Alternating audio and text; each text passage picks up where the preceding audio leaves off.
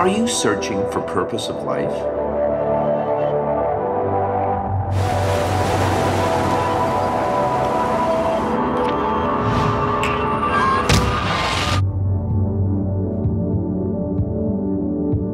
Discover your true identity. Stay tuned to Shalom World.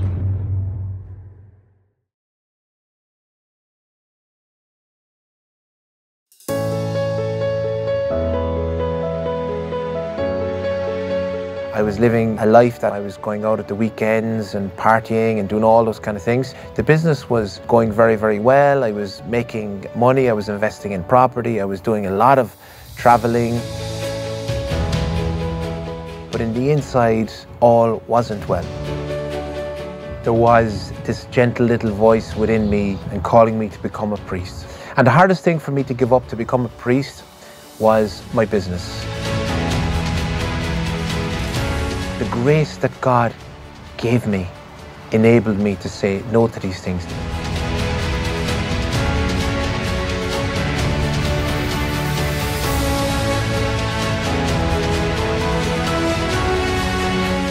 I felt being a priest was a way for me to tell the world about the great love of God.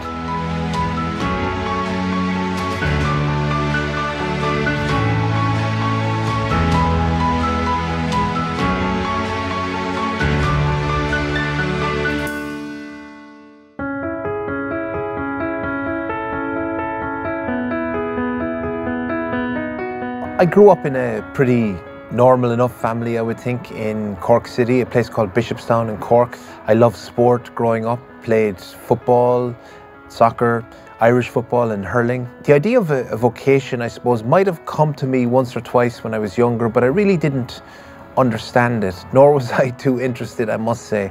I had great plans. I wanted to get into business like my father. My father was a bit of an entrepreneur, had a few different companies.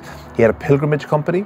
So we would go to Lourdes quite a bit. I would go to Lourdes as a tour guide and go to Fatima as well. Fatima would be my favorite pilgrimage site. And so I decided to go to the university and to study business. And I was there for 4 years and I really enjoyed it. And after that, I went to Dublin. I went to the Smurfit Business College there and I studied marketing and did a master's. And then I decided to go to London. I found a job there with an internet company that had just raised $32 million. And I worked in the marketing department of the company. And it was a wonderful experience. But I felt a call to kind of come home. And with that experience that I had gained in London, I got a good job in Dublin. And I worked for another internet business for 3 years. I got busy. I was living, a life that many in our country are living these days in the 20s. I was going out at the weekends and partying and doing all those kind of things. And I felt a call to go back to London. I felt I had unfinished business in London. I maybe thought the pond in Dublin wasn't big enough and I had to go back to London. So I worked for one of my clients over there. And after about 9 months, I was still a bit unsettled and I decided that it was time for me to start my own business, which was my real dream. So I set up a business called Zip Marketing Limited. And then as the mobile arena started to take off, I started to do a bit in that as well as telecommunications. So I got very, very busy. The business was going very, very well. I was making money. I was investing in property. I was doing a lot of traveling and people thought I was doing great. But in the inside, all wasn't well.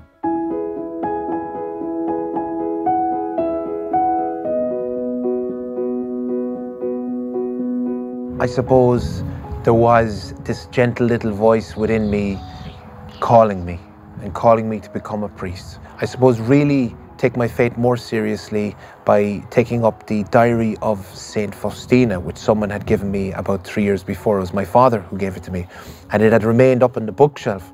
But I eventually decided to look into this book which he had given me, Diary of Saint Faustina, in explaining God's mercy. What Jesus had done for me made me really think about my life. And that was really the time when I understood God's great love for me and I found the real treasure in life. And a big change and transformation happened within me. And then the things that had been so important to me, career and success and how you're perceived in the world, were no longer as important to me. And I began to seriously think about a vocation. I began to have a reason to become a priest. So it started off with a call, but I didn't really want to become a priest or understand why I should become a priest. But now I understood God's love and His mercy, what He had done for me, how I had abandoned Him, how I had, gone away from Him. This newfound peace was something I didn't want to let go of. And I had this great desire within me that the whole world should know about God's love and experience this great peace, and to know how much God had done for them and how He had died for us. And so I now had a purpose to become a priest. It all kind of came together for me.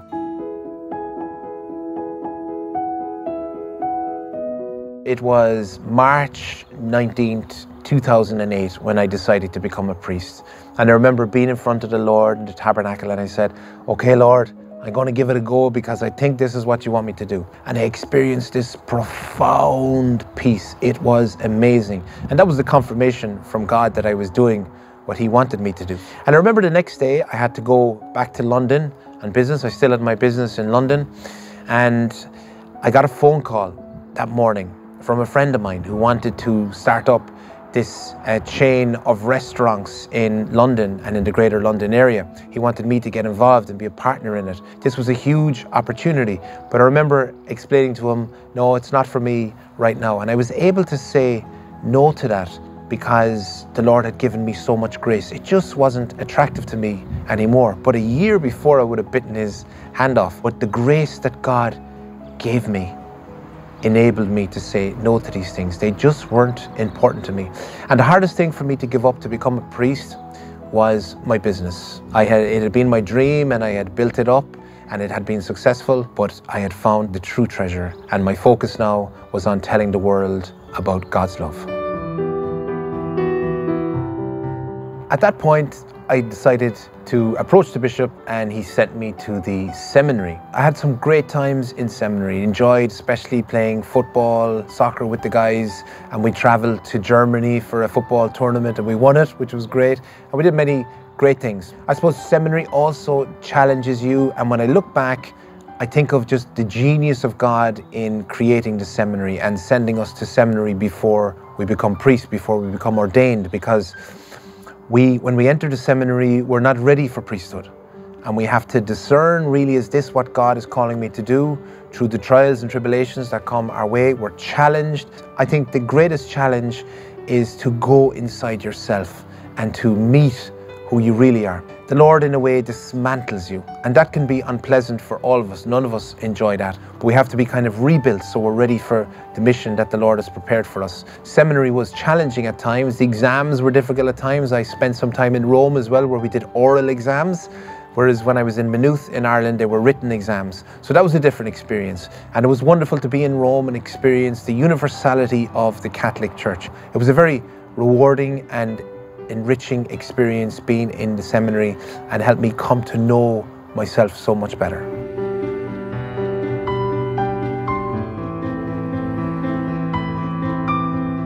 Well, life as a priest has been very, very fulfilling. There really isn't a day or a moment where I have regretted becoming a priest. And I suppose the main reason for this is a lot of my life I was chasing things, chasing maybe success and the opinion of others, affirmation of others, and wanting to do well in the world and all those things which are kind of attractive and are tempting. But I never really had inner peace and contentment and this feeling of being at home.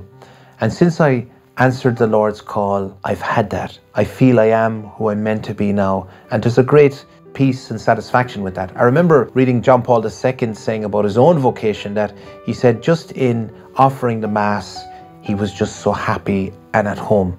I didn't really understand it at the time, but I can relate to that now. Just in doing the simple, everyday things of being a priest, Mass and being with people and praying and working with the young people as I have in the university here for 3 years, and then going on and working in a hospital and being with the sick, being with people, at very difficult moments, helping to shoulder the burdens a bit. It's very, very privileged work as a priest.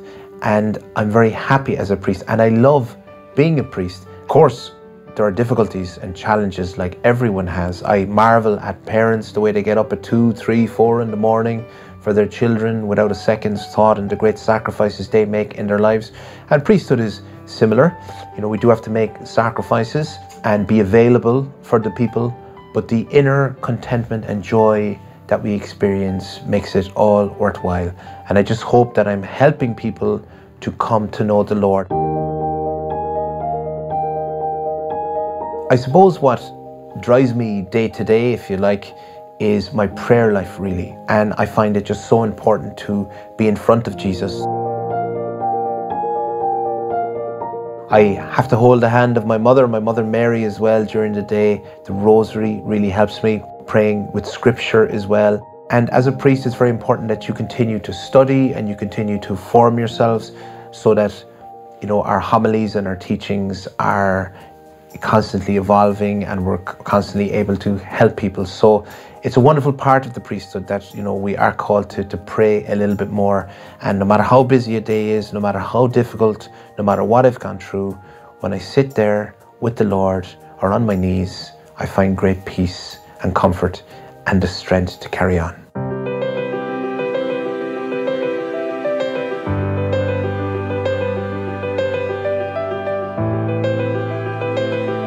I'd been going to Fatima since I was ordained and bringing a group there every year. 2017, it was the 100-year anniversary, the centenary of that great apparitions in Fatima. And I felt that it was time to start a little magazine in Ireland.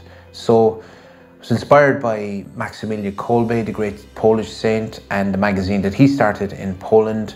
And so we started a magazine here called Totus Tuus. And I began also to promote the rosary. The rosary had always been very dear to me because I have very fond memories of praying the rosary with my father and mother.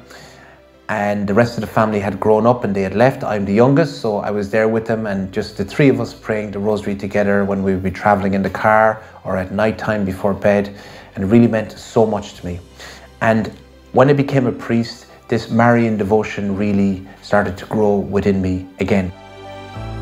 We started something called the 1 in 10 Rosary Mission in Ireland, and the goal is to get 10% of the country, or 1 in 10 people, to pray the Rosary every day. And this was the message of Fatima. Our Lady said in each of the 6 apparitions, she wants us to pray the Rosary. The Rosary has transformed my life, kept me connected to Our Lady, who brings me closer to Jesus. And if I have Our Lady in my life, I really have nothing to fear. She said in Fatima, "My immaculate heart will be your refuge."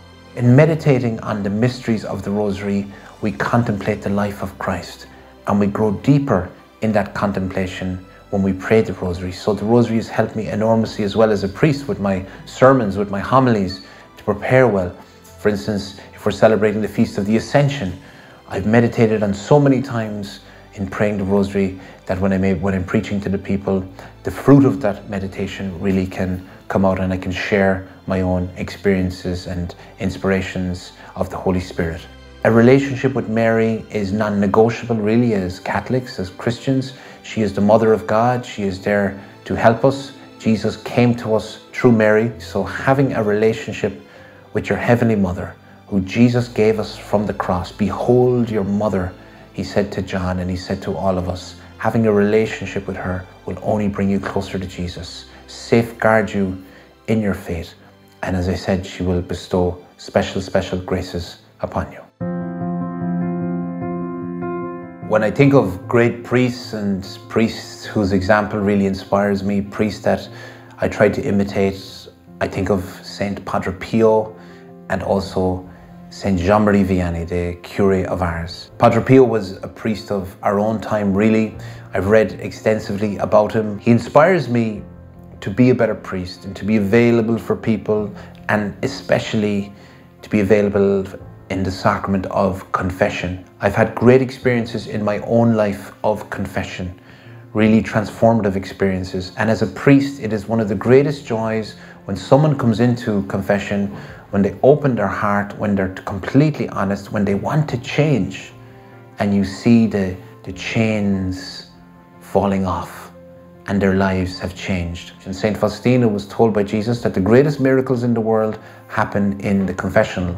And another priest who inspires me in that sense is, as I said, the Curé of Ars, who spent up to 16 hours a day hearing confessions. I've heard confessions on the rare occasion for a few hours. It's very difficult. You have to continue to concentrate.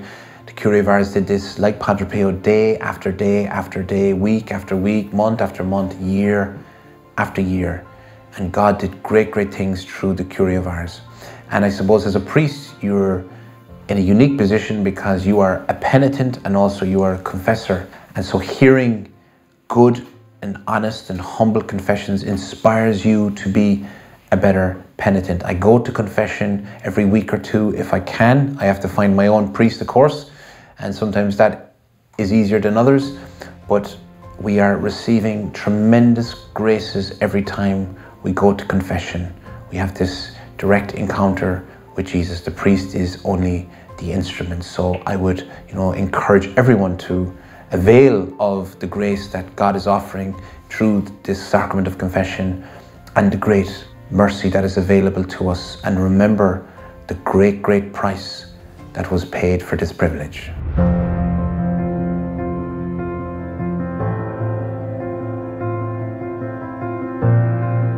So at the moment, I'm a chaplain in a city centre hospital here in Cork City. I really enjoy the work. I've been there for 4 years. Every day is an adventure because you're meeting new people. I guess on a daily basis, I meet hundreds and hundreds of people. We have 320 patients. I'd see a lot of them every day. Some people come back, of course, for more cancer treatment or whatever is going on. And of course, you meet the relatives as well. And we have 1,500 people working in the hospital too. So it's a busy, busy place, but really fulfilling work. Tiring work, when you get called out in the middle of the night to anoint people and so forth, but very, very fulfilling work. And I learned so much from the patients. And, every day, pretty much every day, I will experience the death of someone, and people often say to me, how do you win every day and you're coping with death, you're coping with people getting bad diagnosis, etc. It's not easy, but when you look at it through the eyes of faith, that I'm helping a person to go through a new door. Death isn't the end, but rather the beginning of eternal life, and it's coming to us all. So when you get the great opportunity and privilege to prepare someone for that death, when you see them making a good confession, when you've anointed them and you're praying for them, it is, a beautiful, beautiful experience. And to know that this person is going to their true home in heaven, or certainly on their way there. So I'm very, very grateful for the time as a priest that I have spent in the hospital, particularly at the beginning of my priesthood. I cycle in there to the hospital every day, which is something I enjoy as well, because when you're inside a hospital all day, it's great to get the fresh air. So something that helps me in that sense is to get on my bike and cycle for about 10 minutes into the hospital and meeting people along the way and waving to them and so forth. It's a wonderful way to travel. I like to go for a walk in the evening to just kind of unwind, maybe pray a rosary, spend a little bit of time on my own and get fresh air again. I've really come to appreciate the value of fresh air, but I also like to watch sport. I'd be very interested in the English Premier League, so I'd watch that quite a bit. And it's great to talk about these sports with people within the hospital as well. It's a great kind of way to form relationships and to speak to one another. So sport would be something that I was very interested in when I was young, and I continue to be as a priest. And it is a kind of an outlet for me, a way for me to unwind.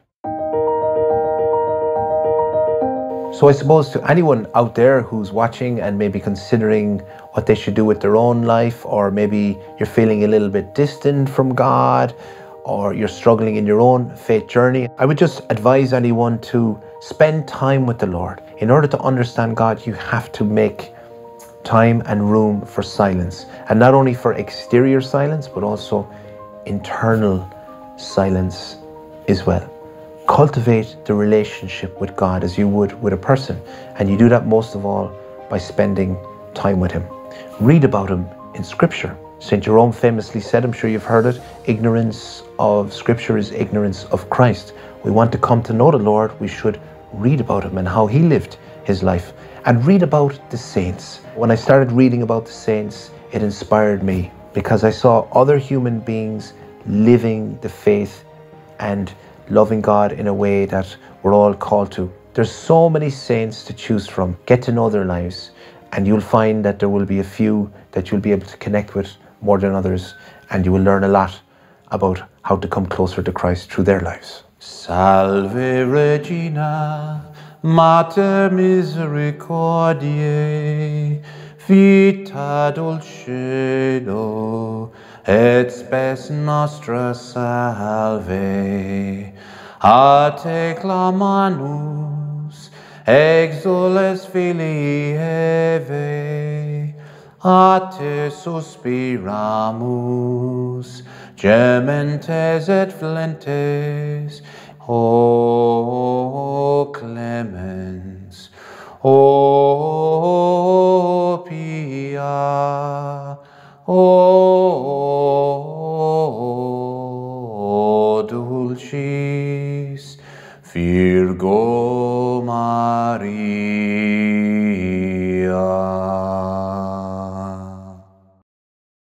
I've spent much of my 39 years as a priest working with young people, and I've constantly found young people to be wonderful, yearning for something beautiful in their lives, yearning for peace, yearning for shalom. That's why I really hope that Shalom Media will be able to communicate that message of hope to young people who are told to expect so little from themselves. And so I really wish the blessing of God to come on all of you who follow the programs with Shalom Media, to ensure that young people will hear the good news of the gospel about a God who believes in us. So with that in mind, we ask the blessing of the Lord on Shalom and all that it does, and on all of you who follow its programs right around the world. The Father, the Son, and the Holy Spirit. Amen.